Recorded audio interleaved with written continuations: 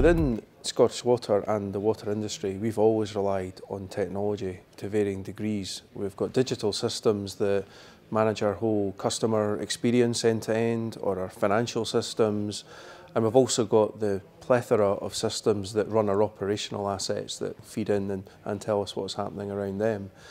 However, over the last 2 or 3 years, with the advent of cloud computing, an explosion in IoT and sensing, that in addition with artificial intelligence, data science, etc., it's completely changing the landscape of digital within any industry, but particularly within the water industry.